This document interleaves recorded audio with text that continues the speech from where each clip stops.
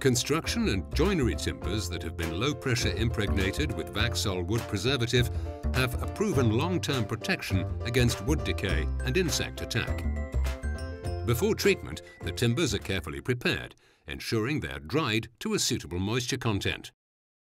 The treatment is industrially applied by trained operatives using a proven double-vacuum, low-pressure Vac-Vac process. Treatments can be varied to meet the protection requirements of different end-use applications.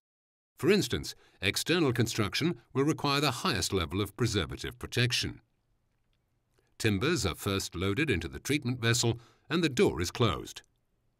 An initial vacuum is applied and the timber cells are evacuated of air. The vacuum is held. The treatment vessel is flooded under vacuum with the water-based Vacsol wood preservative. The release of the vacuum forces the preservative into the wood cells under atmospheric pressure. The preservative forms an envelope of protection around the construction timbers. At the end of the treatment cycle, the preservative solution is then pumped back to storage.